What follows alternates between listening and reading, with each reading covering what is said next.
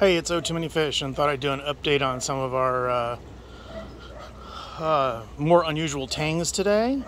So we're looking at the Acro frag tank outside, and here's a nice update on the Rabbi tang. As you can see, he's gotten big and the hole through him. Oh, perfect. He showed that off nice. The hole through him has gotten a little bit larger, but fish is doing well. This guy's been with us for 2 years now. Call him the Rabbi tang. There's a new little emperor otter we got to grow up out here in the frag tank. See how he does. If he's well behaved, he'll make it to the indoor tank. And here's a yellow belly regal that we're going to acclimate to the system outside. Hopefully he'll do well and he'll make his way inside. Thanks to Jasenia from Unique Corals, we have been dipping our corals like crazy and finally starting to get some nice color back on things.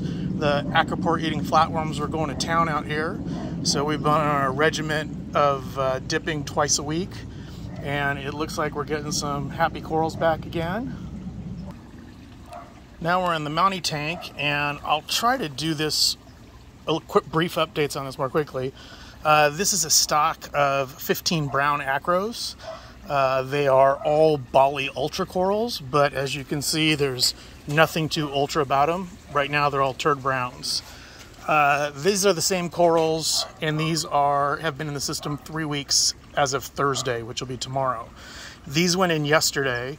They were all brown, and as you can see, even in just 24 hours, this one's already starting to turn a nice pink red, just from the sunlight. These guys, we got some blue tips coming in. We got some greens and yellows, and again, all from natural sunlight. So I'll try to more frequently update this little quick pack so you can see how quickly the sun changes these from turds to gems. I want to do a quick update on our blue tangs without tails. So we have 3 of them in this tank, and of course right now when I want to show them, oh, there they are.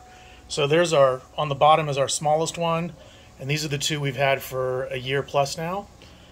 And they are doing great. And my wife loves the fact that we collect things like the Rabbi tang and blue tangs without holes and without tails.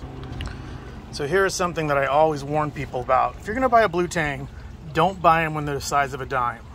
Well, this is in the overflow box. This guy is probably maybe just the size of a dime, and he's a little blue tang without a tail. So I was obligated to get him to make my wife happy. He should do really well in here. The overflow is full of Cato and Caulerpa, and so it's a pod bonanza in there, and we're hoping to grow him out, and once he's nice and happy, we'll add him to our collection of other ones. So I hope to make this a happy journey of this guy fattening up and doing really well, and we'll see.